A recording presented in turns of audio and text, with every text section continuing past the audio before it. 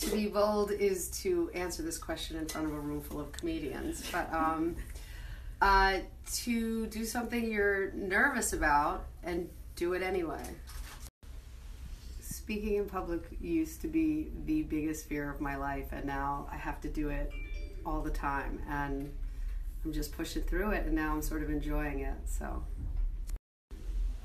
freedom of speech was the driving factor in my movie.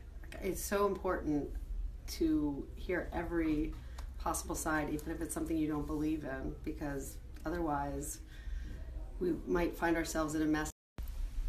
When I made this film, I purposely wanted to ask questions and not tell people what to think. And it's really paid off because there's been so much discussion, and it continues and continues. And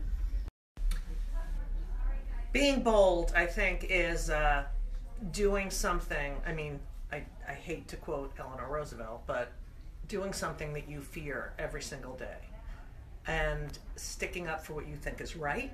I think I'm bold in everyday life because I say whatever the fuck comes to my mind without any filter whatsoever, and I really could give two shits what other people think.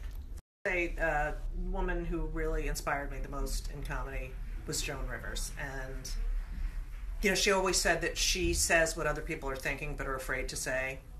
I think I do the same thing, and she was hilarious. I guess the biggest challenge of being a comedian who happens to be female would be ageism.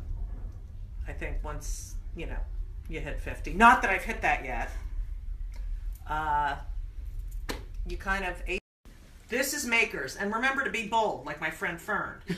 And watch the film, Lincoln Plaza, March 3rd. Last laugh.